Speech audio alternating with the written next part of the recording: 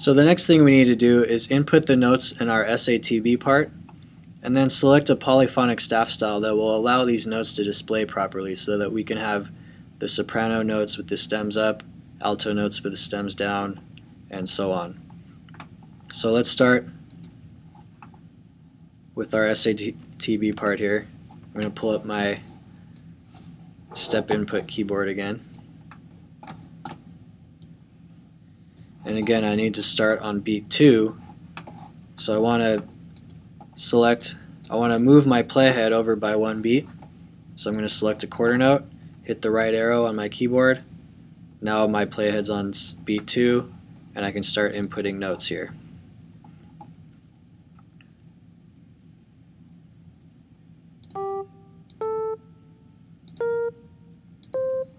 Need a dotted quarter.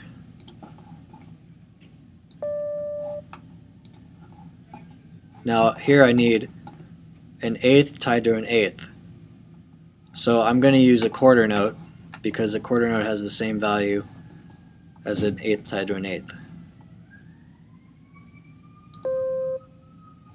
Now here I need an eighth note tied to a quarter note. So I'm going to use the dotted quarter note. And I'm not going to worry about how it looks because remember, Logic's going to take care of this tie for me. So I'm just thinking about where the note starts and how long the note is. This is a note that is a beat and a half long that ties over the bar line. So I want to select a dotted quarter note, and when I click on the note here, there you go, that looks right. Now I can put in my last half note. Okay, so there's my soprano part. Now I can go back to the beginning and just repeat that process. So I'm good. I need to start on beat 2. I'm going to hit the right arrow key, and here we go. I'm going to put in the alto part.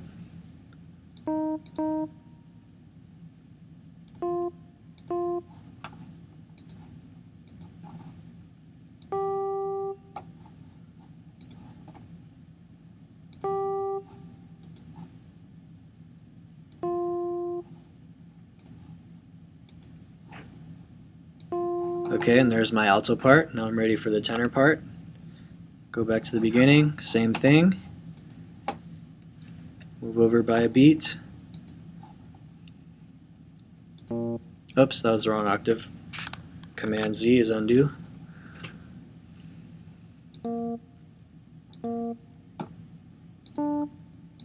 Now notice how when I put in the D here on the tenor part, it jumped up to the treble clef. That's because I haven't assigned my polyphonic staff style yet, so don't worry about that, just make sure you get the right notes in here.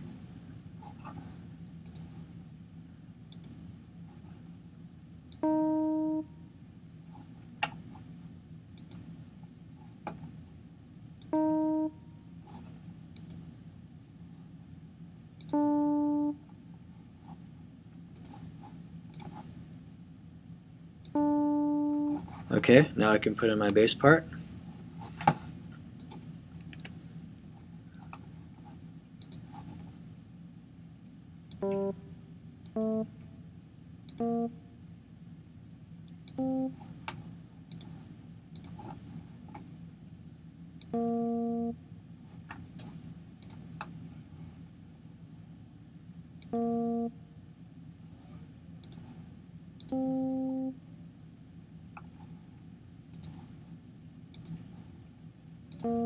Okay, so now I've got all my notes inputted.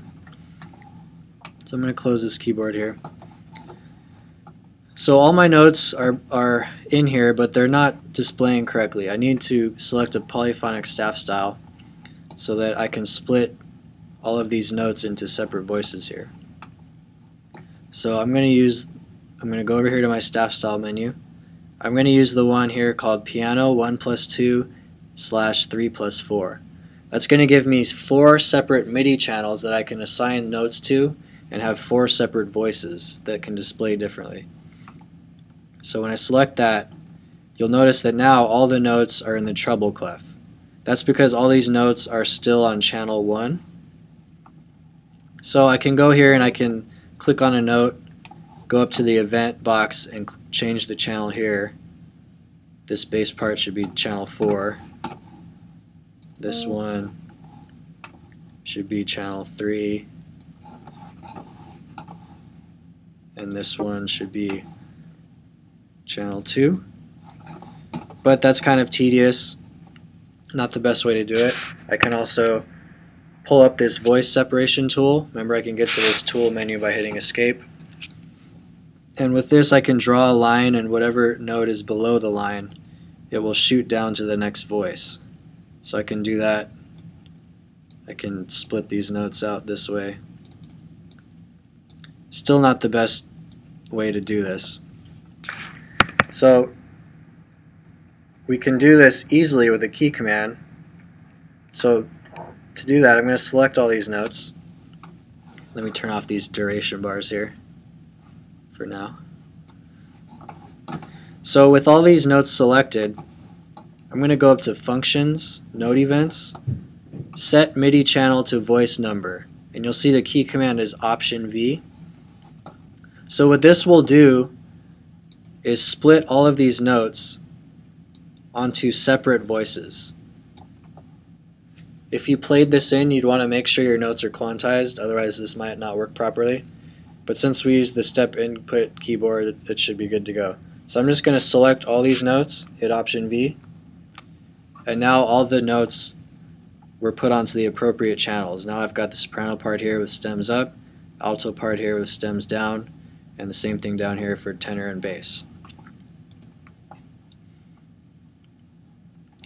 So now we've got some problems with this though. We need a little more space if we're going to put some lyrics in here. And also we've got 2 rests showing up right here on the treble and on the bass clef. So we want to go in here and edit this staff style to fix that. So I'm going to click on my staff here, go up to Layout, Show Staff Styles. This will bring up my staff style window. And here I can make changes. I'm going to make sure I'm on the right staff style here. That's the one I'm editing. Piano 1+2, 3+4. And the first thing I want to do is get rid of these extra rests. So you'll notice here, channel 1, 2, 3, 4. I don't need to show rests in channel 2, so I'm going to hide those. And the same thing in channel 4. Now that I've done that, you can see that I have 1 rest on each staff there. The next thing I want to do is create some space here. So I'm going to go up here and I can create more space below the treble clef here and a little bit more above the bass clef. And now I've got some room to input some lyrics there. There's other things I can do here. If you notice, in the assignment, the ties here on the soprano part all go up, and the alto part they all go down. And then this similar thing here with the tenor and bass part. But if you look at our Logic project, they're reversed. So we need to fix that. And we'll do that in the same window here. So where it says tie, right now it's set to auto. I want voice 1 to always be up and voice 2 to always be down. And then same thing here, up in 3, down in 4. And now you'll see that that's looking right in our choir part here. Now there's one more thing we can do here. If you notice in the assignment, the bar lines don't connect here between the 2 staves. So let's just turn that off for now, right here.